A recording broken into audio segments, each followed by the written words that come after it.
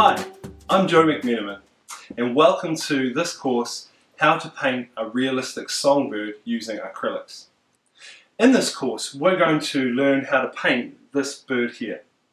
We're going to start off by talking about how to find a really good image of a bird and then how to transfer the image onto the wood.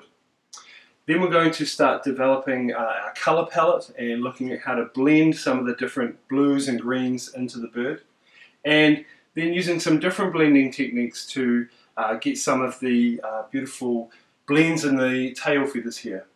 We're going to look really closely about how to paint the foliage and how to make the bird stand out against the background and the foliage so that it has more contrast.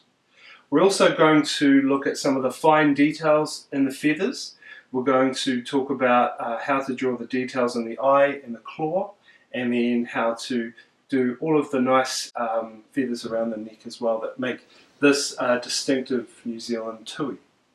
And right at the end we're going to talk about how to seal the wood with a Danish oil, and that helps to protect it and just to bring out the natural grain of the wood here.